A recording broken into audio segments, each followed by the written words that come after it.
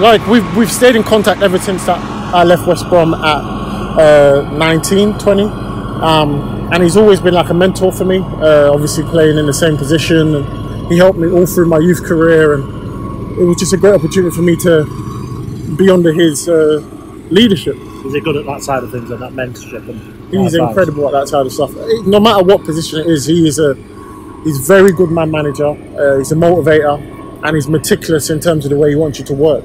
Have you sort of picked that up as well from when you've come in here? That's what sort of characters in a managerial role. Yeah, 100%. It's more so coming in here.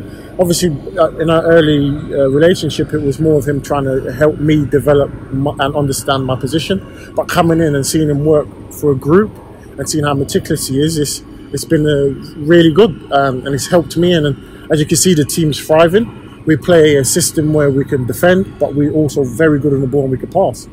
Really good competition at centre half with how Cameron and Tom Anderson have been doing, and Joe Wright's coming back to fitness.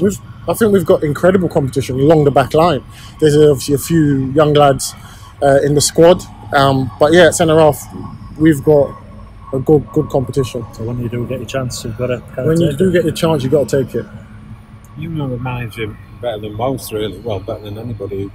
Having had that history with him as well. When you say meticulous, what specifically do you mean? And he's meticulous in the way he wants us to play. So we sit down in the classroom from Monday to Tuesday and reflect on the Saturday's performance in every detail, clip by clip, and then come Thursday, we sit down in the classroom and he identifies how he wants us to play on Saturday against the opponents coming up, and we run the pitch every single day, going through shape and slowing it down, and just so there's no room for error, there's no misunderstanding.